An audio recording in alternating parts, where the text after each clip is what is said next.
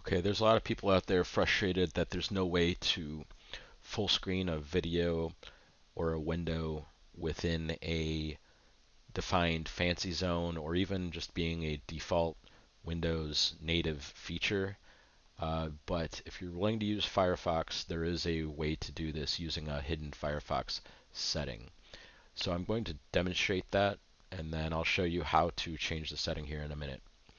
So I have 4 fancy zones previously defined, and if I bring in this window, and you'll notice if I click the full screen button, it'll full screen to that place where I snapped the window.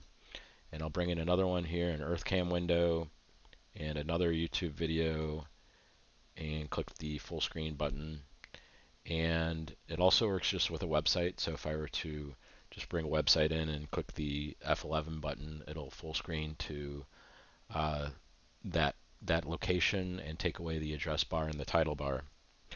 So I will show you how to do this, and there is a hidden Firefox setting. So if you type in about:config, that takes you to Firefox's hidden settings. There's a warning saying that you're messing with the under the hood settings. So you have to accept that and type in widgets. And this is the setting that we're looking for. By default, this is set to false. And you're used to the behavior of when it's set to false because in Windows, when you click the full screen button, it's going to full screen to the extent of the entire monitor that you're on. And if you change that to true, when you full screen, it will actually just full screen wherever that window is currently at. So, by using this in tandem with fancy zones or the default Windows snapping, you can easily full screen just to a fancy zone. Another nice thing about this is you can go back and forth between full screening the entire monitor just by maximizing the window and then clicking the full screen button to maximize fully to the monitor.